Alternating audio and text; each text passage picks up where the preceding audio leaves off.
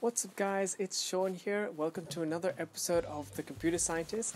Today I'm going to show you how to do sentiment analysis on the IMDB dataset using a neural network in Tensorflow. The IMDB dataset is a collection of 50,000 movie reviews classified as either positive or negative. So our network is going to take in a review and predict whether it has a sentiment of positive or negative.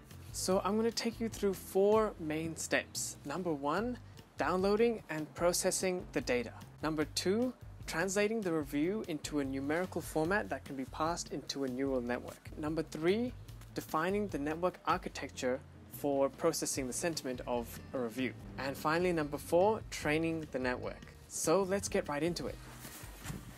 So we can access the IMDB dataset online by searching IMDB sentiment dataset. This dataset contains 25,000 training reviews and 25,000 test reviews.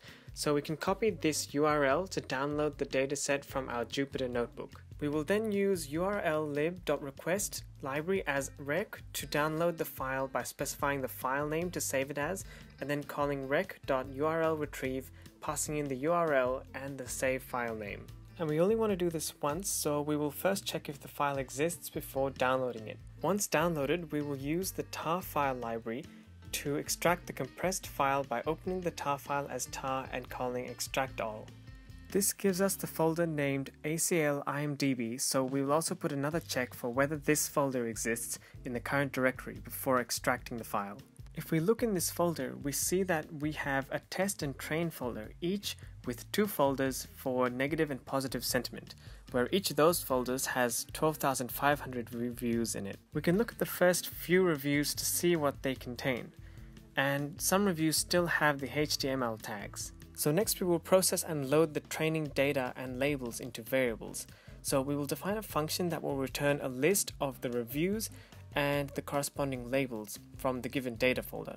So for each of the negative and positive sentiment folders, we will go through each review in that paths folder, open the file for reading, and read the contents into a variable called review. So here we will also do some refining of each review.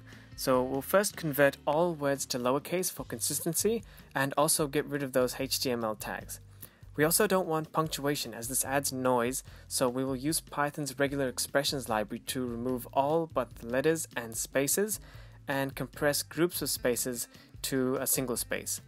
Finally, we will split the review into a list of individual words and append that review to the review list. And for the label, we will use the index of the sentiment folder in the list using the enumerate function, and we'll set the label with 1 in the first index for negative reviews and with 1 in the second index for positive reviews. Finally, we just return the reviews and labels. Now, after calling that function, we can see we have 25,000 reviews, and the first review is the first negative review after pre-processing. So now that we have our reviews, we need to translate them into a form that can be passed into a neural network, since neural networks work best with numbers and not with words. So this is where we will use word embeddings, which are essentially mappings for each word to a vector of features. So we're going to use a predefined embeddings vector called global vectors, or GLOV, which are available online. And we can find the link to download them here. And in our notebook, we will download the zip file like we did for the IMDB data. Then, using the zip file library, we will unzip the file and extract the contents. And we will use the GLOV embeddings with 50 features as our embedding size, and so we'll save the file name as a variable.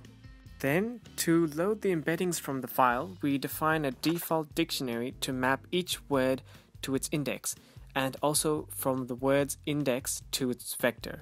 The default dict allows us to specify a type and provides the default value for that type for any unknown hash. So basically unknown words will get an index of 0, and the index of 0 will give us a 0 vector. Then we start from index 1 and go through each line in the GLOV file and split it into individual fields. So the word is the first field and its vector is the remaining fields as floats. So then we just need to map the word to its index and the index to its vector and repeat it for all the words. Then after we load the embedding mappings, we will create a function to translate each review from word form to integer form, where each word will be replaced by its index.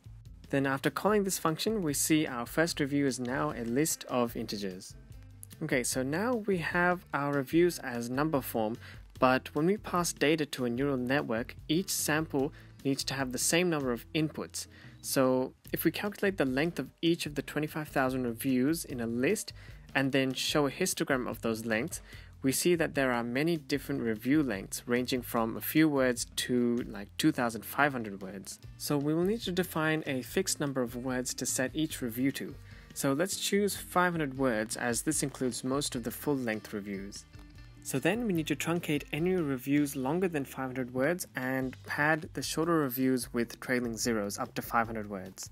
So we'll create a function that goes through each review, creates a zero vector of the fixed review length of 500 words, and then copies the integers from each review to fill up the max length of that zero vector. Then we can see our review that has now been padded with zeros to bring it to a length of 500.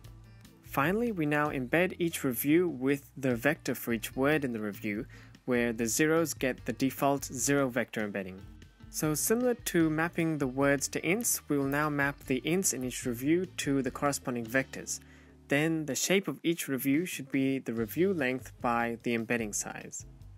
Now we're ready to define our neural network. So we define our placeholder x to hold the embedded reviews matching the data shape, and the y placeholder for the labels, with the output size being 2.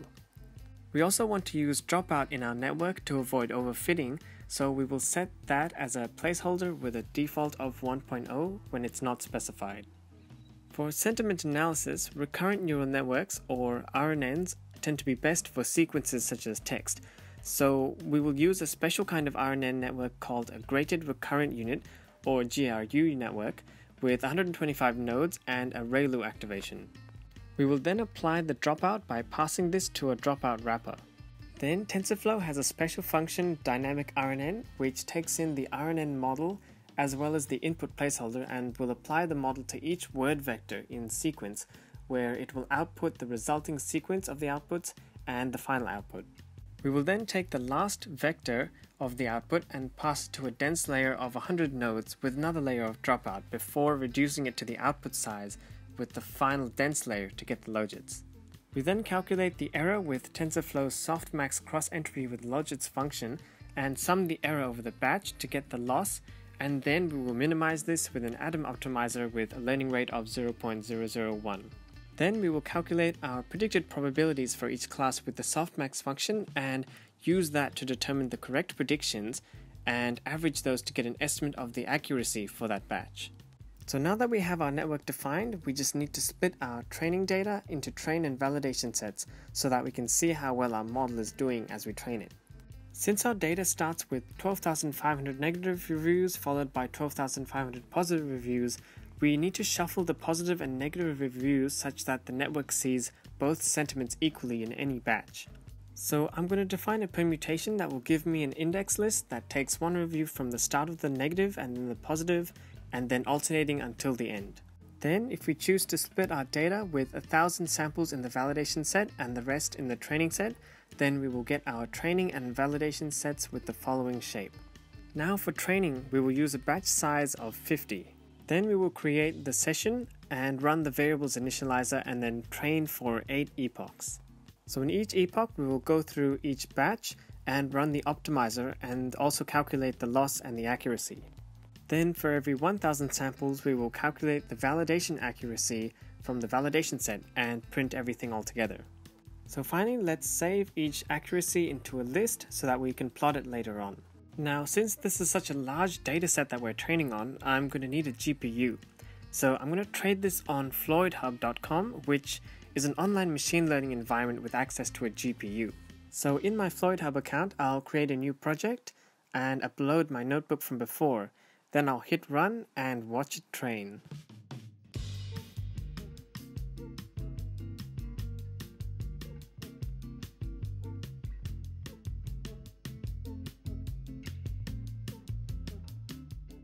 So finally, if we plot the accuracy over each time step, we can see how it has improved from 50% to over 80%.